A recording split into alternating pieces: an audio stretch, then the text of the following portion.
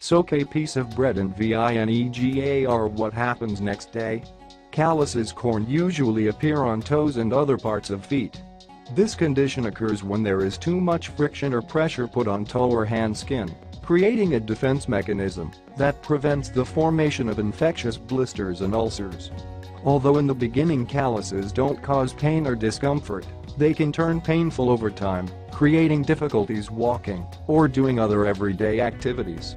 Note, other possible causes of calluses: dry skin, reduced body fat filling, constant rubbing with objects such as tennis racket or hammer. As we've already mentioned, calluses usually appear on feet because the biggest amount of pressure is put on them while walking. Athletes, ballet dancers, cooks and musicians are at bigger risk of getting calluses than other people.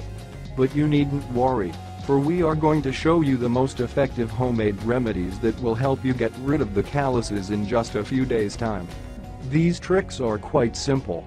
You just need to follow the simple instructions. Here's what you have to do: bread and vinegar.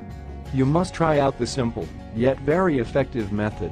You just need to put a piece of bread in white vinegar and put it on the callus. Cover it with a gauze and secure with a bandage. Leave it on during the night and take it off in the morning. You will surely be surprised at the results. Lemon. This is what you have to do first: take the peel of an organic lemon and put it on the callus.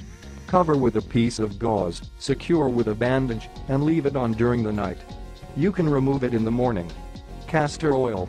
It's a very easy method. You just need to apply a little castor oil on your calluses before going to sleep.